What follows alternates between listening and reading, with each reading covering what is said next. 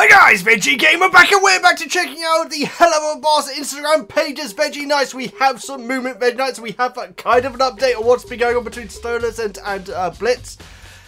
Obviously, last episode was episode 7 was phenomenal, guys, but we did leave it with Blitz and Stolas' relationship being, rocky, I guess is the closest term, VEGGIEKNIGHTS. Last time we did one of these videos, we were talking about them making freaking candles together. That feels like a long time ago now, doesn't it? But guys, we got some updates here. We're going to be going over them. Only a couple, but I always like to keep you up to date on these guys.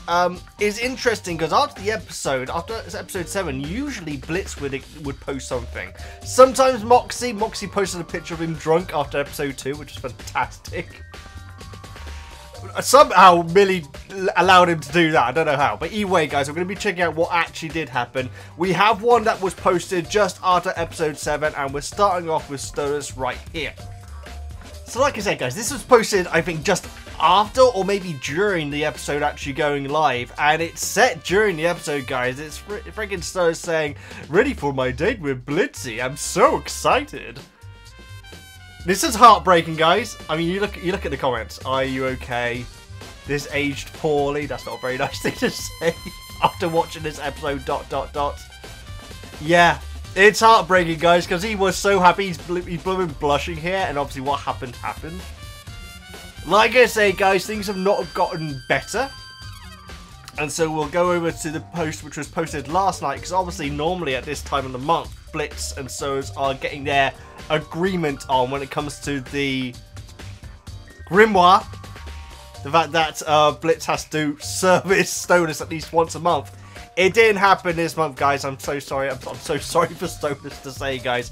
We have the return of Gabriela and... Come on, Veggie, you know this. Oh, no.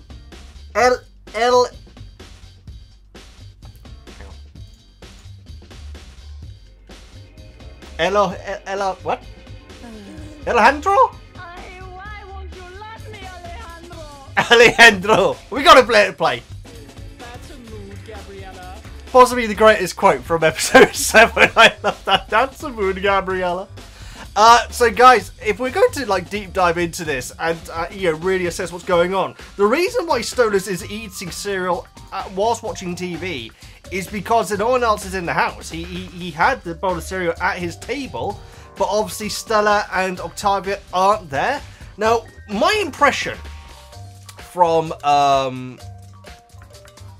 episode 7 was that Stella had left Stolas and had Octavia at that time, and I got lots of comments saying, "Well, that's not confirmed." He says that Octavia is with her mother tonight, not necessarily that they'd split up.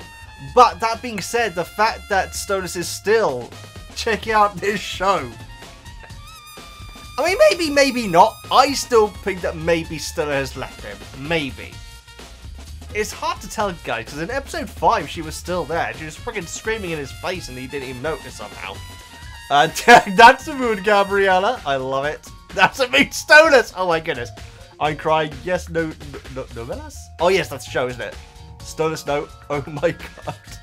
Oh, I need to read these comments, guys. I didn't realise these comments are so good. But yes, Stolas himself say, having a night to myself.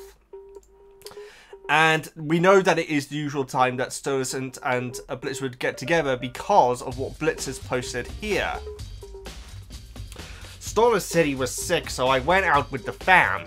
Obviously, his English is worse than mine somehow. So yeah, so normally this is when Blitz and Stolas would be getting together. It makes complete sense that when Blitz is not feeling at his best, he would go and force his way into Moxie and Millie's relationship, which is what we learnt in the latest episode, guys. The fact that he craved this family feeling, and he even refers to them as family here. I'm crying. What are you doing? What are you doing? Okay, dude. Apparently. He's not sick. No. Stolas' character development. He's not sick. Don't think Moxie wants you there. That might be true. But Millie's obviously always happy as always to see Blitz. I'm really glad we got this, guys, because I had a feeling that we wouldn't be getting posts this month for Blitz or Stolas, but it really does add a lot to the character, guys. And I know that a lot of you guys don't follow or can't follow the Instagrams, and so I hope you find these episodes interesting. If you're relatively new here, guys, I should say I have covered all the Instagram posts for all the Hazbin Hotel and the Helluva Boss characters. The Helluva Boss characters accounts are now archived, and so you can't access them. The Helluva Boss ones are still accessible, though. But they just don't post very much anymore.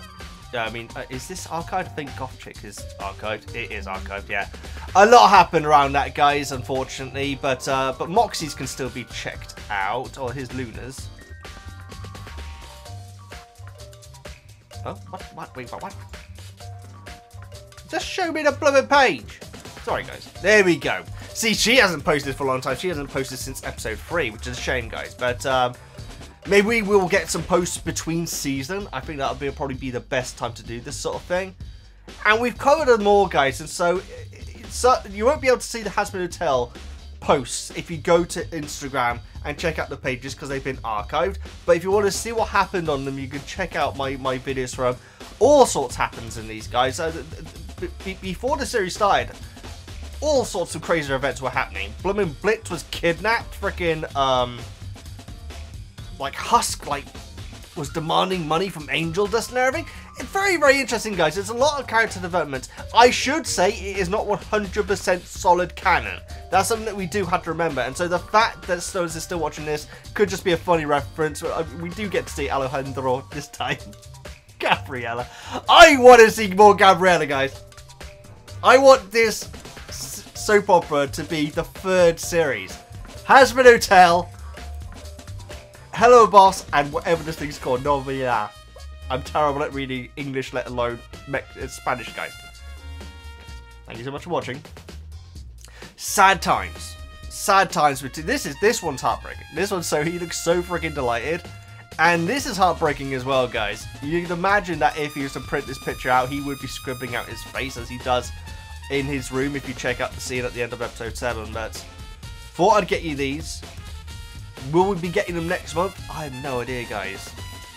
I can't see episode 8 getting out. What's that, by Christmas? We might get a Christmas release for episode 8. We might do, guys. If not, we'll probably get something else for Christmas.